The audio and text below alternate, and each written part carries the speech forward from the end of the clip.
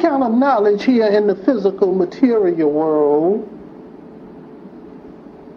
It is what is known as ascending and descending knowledge.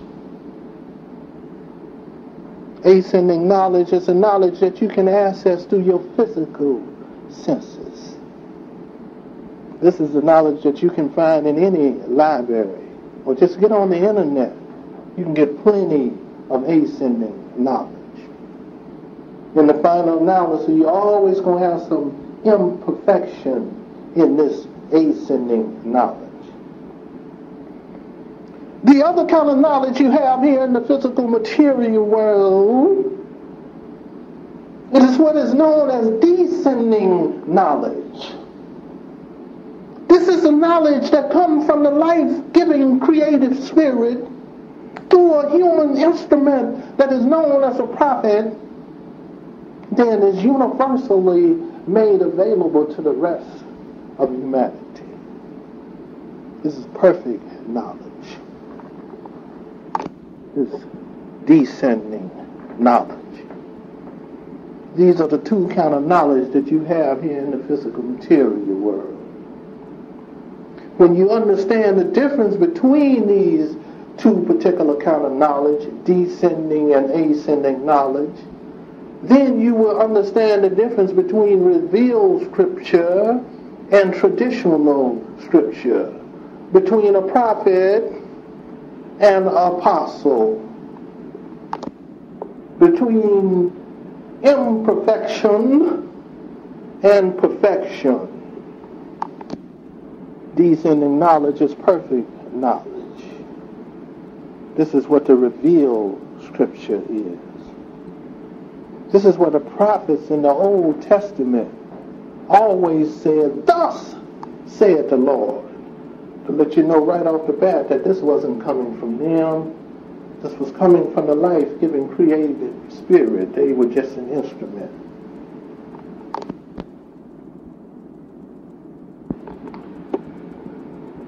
The 17th chapter of the book of Revelation and the 5th verse.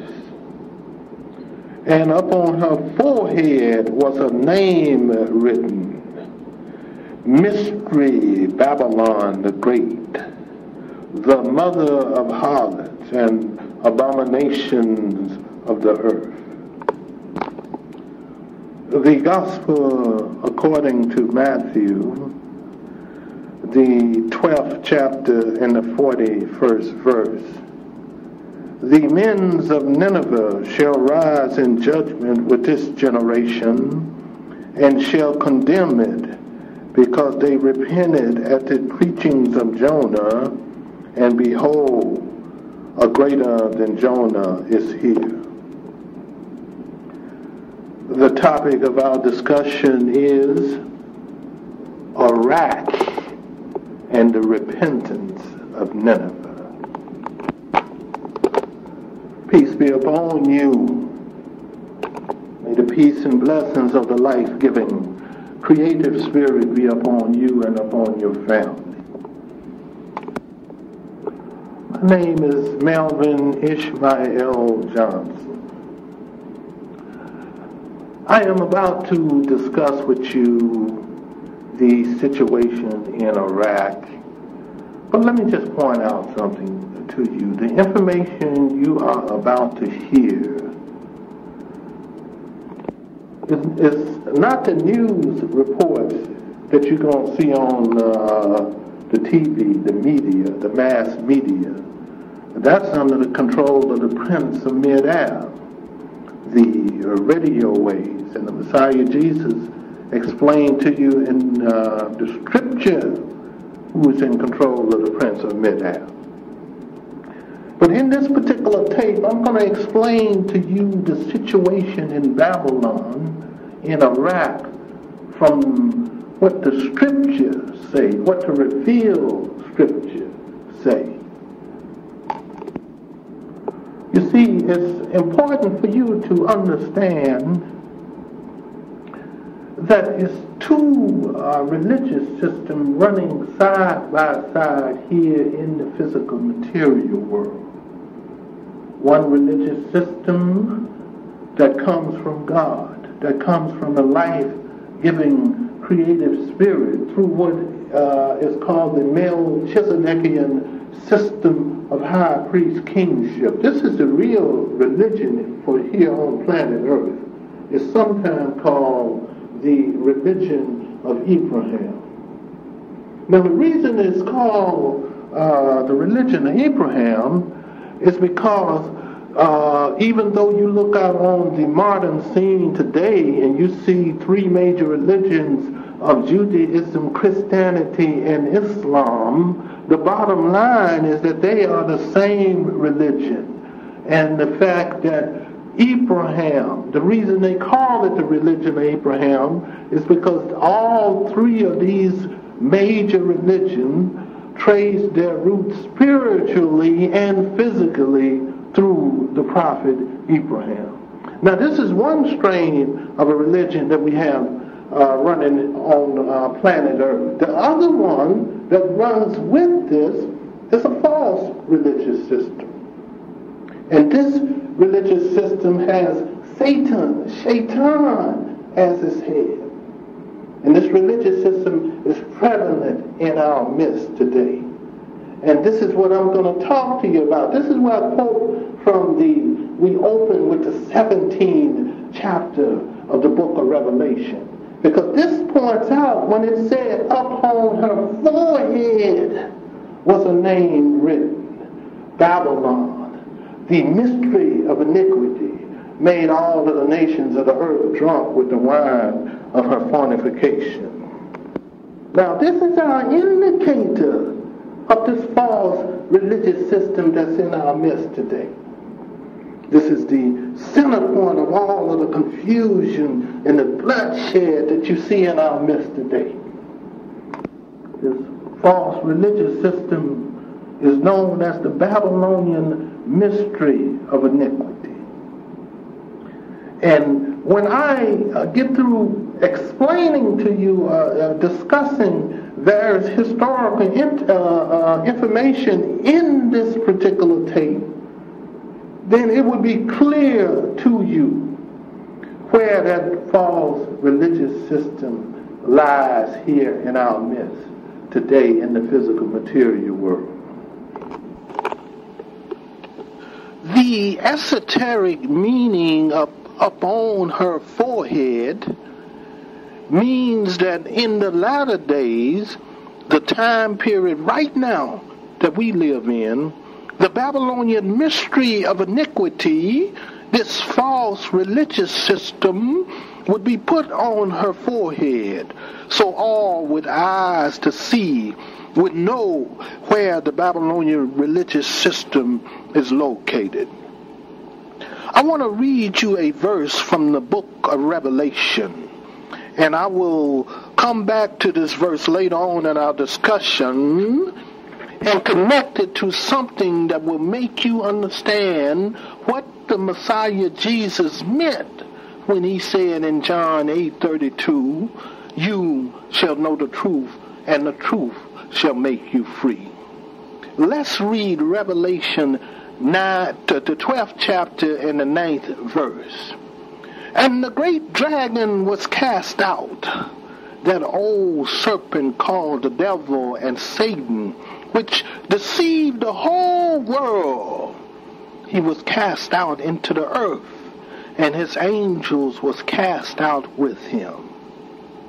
Now keep Revelation 12:9 in mind as we continue our discussion about Iraq and the repentance of Nineveh. Let's start with Iraq, and let's start with the real name of this particular area from a scriptorial point of view. Bottom line, Iraq is Babylon. This is the scriptorial Babylon. Before I get into the history of Babylon, let's break down the word Babylon, Babel. Now, this particular word reached us in the English language form, of course, through the Greek civilization, etc., like that, with the meaning of confusion But if you trace it a little farther back, we see that the Greeks used to call it chaos. Chaos. That's how we got it in the English language as confusion. So chaos and confusion, same word. Now, the origin of that word chaos in the Sumerian language, who are we talking about? We're talking about Cush. That's what the word is. Cush, chaos, and confusion is the same word. So Cush is Babylon. That's it. So when we're talking about Iraq and all of that, we're talking about Cush. Now, who is Cush? Cush is the oldest son of Kim. Now, Kim is somebody that they have really, really worked on that name in the English language to keep you from knowing anything about Kim, because this is a very important word, Kim. This is the esoteric symbol, the esoteric icon for scientific knowledge. This word Kim. This is where we get the word chemistry from. But what do they do for us in the English language, in the Western language, when they try to hide this from us? They switch this word to one of the most foulest animals that you can think of, the human garbage disposal, the pig, the ham. So they call this word ham to keep us from making the connection. So Kim is the correct name. And this is the esoteric icon for scientific knowledge. Kim's oldest son was Cush. And you would see in the history books, they would interchangeably use the word the Kemetic or Kushite Empire. Now, how did all of this lead up to Babylon, to that area over there now, Iraq, where we see so much madness going on, so much infighting, so much blood being shed by our young men from all over the world. So why Babylon? I'll tell you why. If you believe in the revealed scripture, and I know you do, scripture is being fulfilled before our eyes. This is why I also open with the scripture, the men of Nineveh. This is what the Messiah, Jesus, said. The men of Nineveh shall rise up in judgment of this generation and condemn it, because they repented at the preachings of Jonah. One greater than Jonah was there. Now keep in mind, what is Nineveh? We're talking about the same place. When they say Nineveh, this is just Babylon. Because Nineveh means the habitation of Ninus. That's the meaning of it. And Ninus was Nimrod, the mighty hunter, the founder of the Babylonian Empire, which I would get into in a few minutes. And you can't really talk about Nineveh without talking about Jonah, because Jonah is the one that was sent to warn the Ninevites. And for this generation, the sign of Jonah, remember something else Messiah Jesus said, the only sign I give you is the sign of the prophet Jonah. And the sign of Jonah for this generation is the descendants of the slaves of America, the African American. Right now, I'm getting ready to tell you about an individual that is at the center point of all of this idol worship. Oh, you probably heard his name in passing, if at all, or if you read the scripture. His title and his name is mentioned in the scripture. Let's take a trip back in history. Let's go to the time before the event of conventional warfare, when the animals of the earth was at constant conflict with human beings, as if they knew it was the activities of human beings that had caused the catastrophe of the flood to come upon the earth. In the area where early mankind lived, where the early human beings lived, You had some of the most vicious animals on the earth. The lions, the tigers, the poisonous snakes, and the various predators of the mountains. But the most vicious and ferocious of all the animals on the earth was a leopard. The leopard was a guerrilla warrior. The leopard was one of the few animals that had absolutely no fear of human beings. He correctly considered them to be his enemies. The leopard had been known to track his prey for days. If wounded or cornered, he was a ferocious fighter. It was by conquering the leopard and utilizing him in the hunting of the other animals that the oldest son of Cush would receive a name that would make him the first super warrior, the first superhero, the first superstar. That name, Nimrod.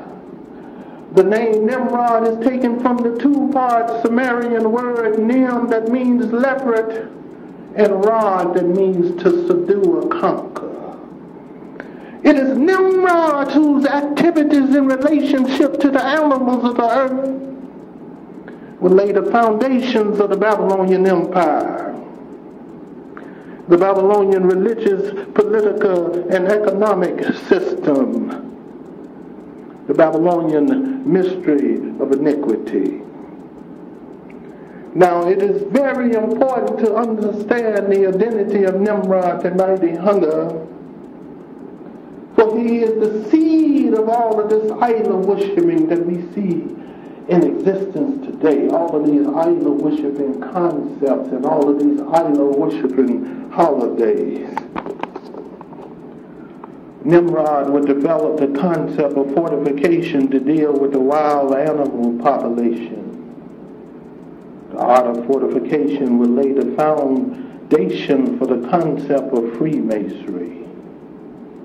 Nimrod would surround himself with a group of specially trained young men who he would teach the art of building forts. This would lead to the secrets of their signs and the secrets of the art of building, which is the foundation of Freemasonry. Because of Nimrod's conquering of the leopard and the development of the art of fortification and Freemasonry, his popularity would continue to increase. Nimrod was able to liberate the people from the fear of wild animals. He would become a figure of immense popularity. He would don the leopard skin, symbolic of his victory over the leopard, and parade before the people. He was on his way to becoming the first super warrior, the first superhero, the first superstar.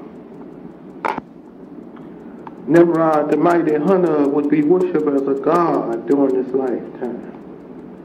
An entire system of worship would develop around Nimrod. He would be known by many names in many nations. He would be known as Tammuz, the origin of the symbol of the cross, and the same Talmud of the Quran. He would be known as Ninus, the origin of the capital city of the Assyrian Empire, known as Nineveh. The capital city of the Assyrian Empire was known as Nineveh, which means the habitation of Ninus. He would be known as Bacchus and Dionysus, the two-faced god, and the entire Babylonian religious system of Cush, Seba, who is Nimrod, and Semiramis, would be inherited by the Mesmerites, who is now Egypt, into the concept of Horus, Osiris, and Isis. Abraham, the father of nations, under the Melchizedek, would organize the downfall of Nimrod, the mighty hunter. This is referred to in the Quran, Surah 2, Ayah 258. Has that not turned their vision to one who disputed with Abraham about his Lord? Because Allah has granted him power. Abraham said, my Lord is he who gives life and death. He said, I give life and death. Said Abraham, but it is Allah that caused the sun to rise from the east. Do thou then cause him to rise from the west? Thus was he confounded, who in arrogance rejected faith. Nor does Allah give guidance to a people unjust. You see, Nimrod's inability to make the sun rise in the west would prove to the people that Nimrod was a false god. This would lead to the crucifixion and death of Nimrod, the mighty hunter. This is the true origin of many of the crucifixion concept that is seen throughout the modern day religious system that we see in Western society. After the death of Nimrod, the mighty hunter, this particular system would go underground. It is why underground it will come refined and perfected and known as the Babylonian mystery of iniquity. It was also while underground that one last piece and the final piece of the puzzle was put in place for this idolatrous paganic system. Semiramis, who was Easter, she is the one that added the last piece. She perpetrated the myth that Nimrod, the mighty hunter, was not only a super warrior, not only a superhero, a superstar, but he had the power to overcome death itself, to rise from the dead. Now the thing that I want you to keep in mind here is that this is the origin of many of the resurrection myths that you see throughout Western society and throughout many of the pagan nations that we have upon the earth today. Now at this point, while we're talking about the concept of the resurrection, let us clear something here. Let's talk about the resurrection of the Messiah Jesus, and let's talk about it from the perspective of someone who was there, the Messiah Jesus himself. I'm going to read to you from Luke, the 24th chapter, the 15th through the 27th verse, and it reads, And it came to pass that while they communed together and reasoned, Jesus himself drew near and went with them, but their eyes was hidden that they should not know him. And he said unto them, What manner of communication are these that you have one to another, as ye walk and are sad?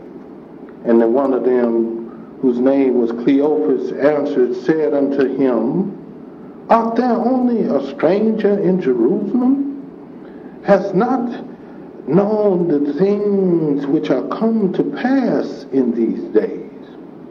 And he said unto them, What things?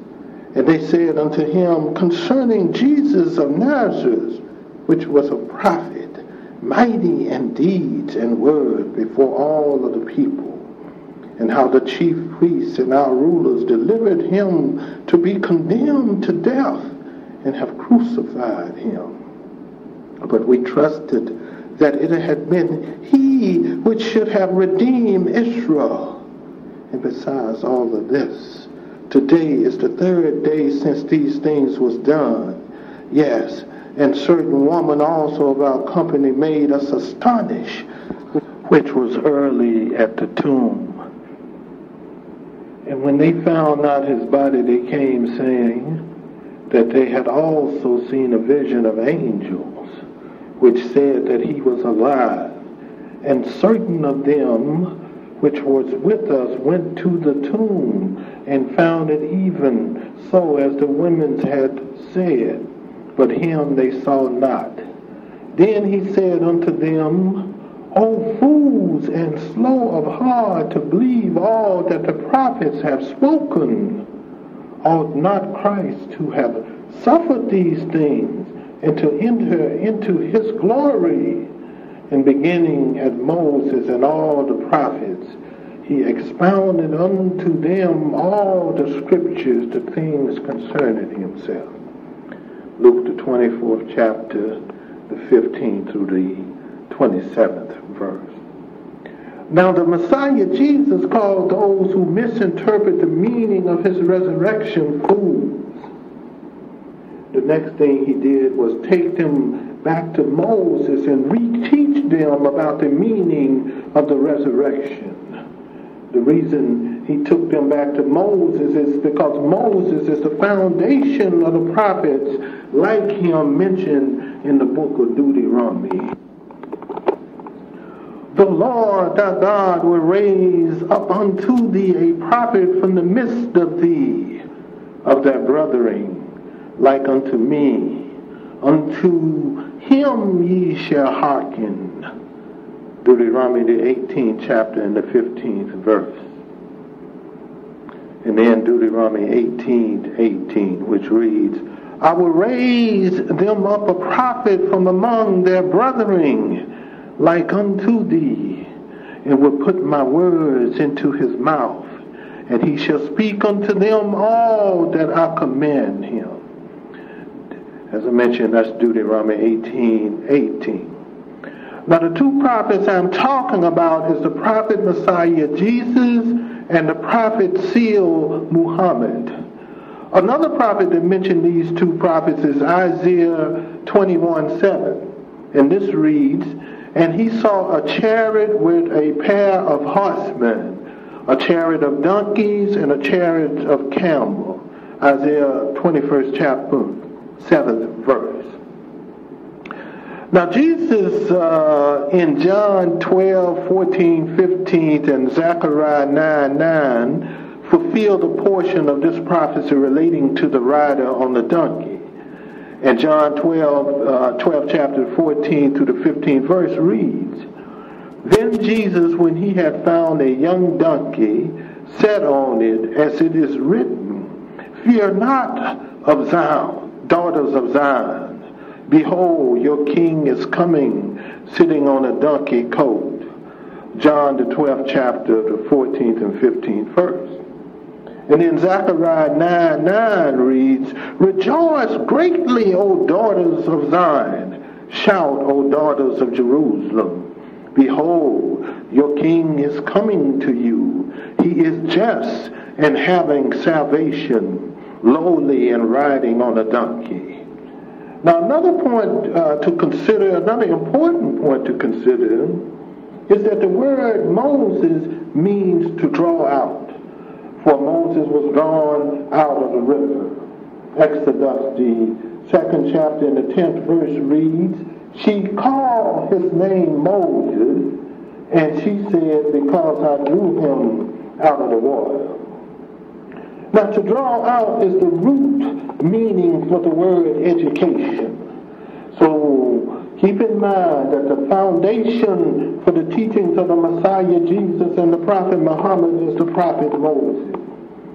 Now keep in mind the point that I mentioned earlier. The religion of the prophet Moses, the prophet Messiah Jesus, and the prophet Seal Muhammad is the same as the religion of Abraham, which is the Melchizedekian system of high priest kingship. So the resurrection of the Messiah Jesus is the true resurrection to fulfill Scripture. The resurrection concept developed around Nimrod, the mighty hunter, is the false religious system, the false resurrection, and it is the center point of the Babylonian religious system.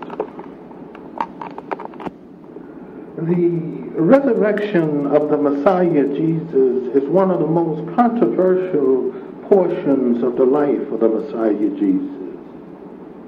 Now, to examine the meaning of the resurrection according to the words of Jesus himself, we must remember what Jesus said in his famous statement that defines who his disciples are and how to know the truth and achieve spiritual liberation. And it reads, "Then Jesus said to those Jews which believed on him, if you continue in my word, you are my disciples indeed, and you shall know the truth, and the truth shall make you free." John the 8th chapter, the 31st and the 32nd verse. So those who said they follow the Messiah Jesus will stay in his words. The Messiah Jesus should be the primary authority for his teachings, not Paul or Peter or anyone else. Now, in the Western form of the teachings of the Messiah Jesus, Paul is the authority. And later on in our discussion, I would explain to you how that happened. But the point that I would like you to keep in mind is that the Messiah Jesus pointed out in his teachings that in relationship to the resurrection, he was a Jonah prototype. Let's read Matthew the 12th chapter, the 39th and the 40th verse. "But he answered and said unto them, An evil and adulterous generation seeketh after a sign, and no sign shall be given to it except the sign of the prophet Jonah. For as Jonah was 3 days in the belly of the great fish, so will the Son of Man be 3 days and 3 nights in the belly of the earth." Matthew the 12th chapter, the 39th and the 40th verse. Now, at this point, I would like to use the sign of Jonah concept to get back to our topic of Iraq and the repentance of Nineveh. As I mentioned earlier, Nineveh is Babylon, and Babylon is Iraq. Not only is Babylon Iraq, but the superpowers that the book of Revelation called that great whore that made the nations of the earth drunk with the wine of her fornication, this superpower and her allies is at this moment struggling for control of the Babylonian Empire. The Babylonian religious, political, and economic system. The Babylonian mystery of iniquity. Why is the United States and our allies dying in Mesopotamia? What's so important about this area? Now, I think it's time to slow down a little. We've been quoting scripture. Now it's time to come with the real deal. Let's take the gloves off. It's time to wake up Lazarus. Remember now, Lazarus is asleep. Lazarus is not dead. Who do you think Lazarus is? Lazarus is the same sign of Jonah that the Messiah Jesus talked about. That's the only sign that he gave. He said, the only sign that I give to an evil and adulterous generation is the sign of the prophet Jonah. And I constantly tell you that the sign of Jonah for this generation, the time period that we live in, is the descendants of the slaves of America. And let me clarify something at this point so we can start off on the right point. It's very important to understand that The prophecy in Genesis 15:13 that talk about 400 years of slavery is to be able to pinpoint the beginning of slavery for the descendants of Abraham. And what is this beginning period? As we know, the Atlantic slave trade that brought most of the descendants of the slaves of America over here to help build a new world. But what's the starting point of slavery over here? The starting point is the year that the English-speaking people got involved with the Atlantic slave trade because there was so much money involved.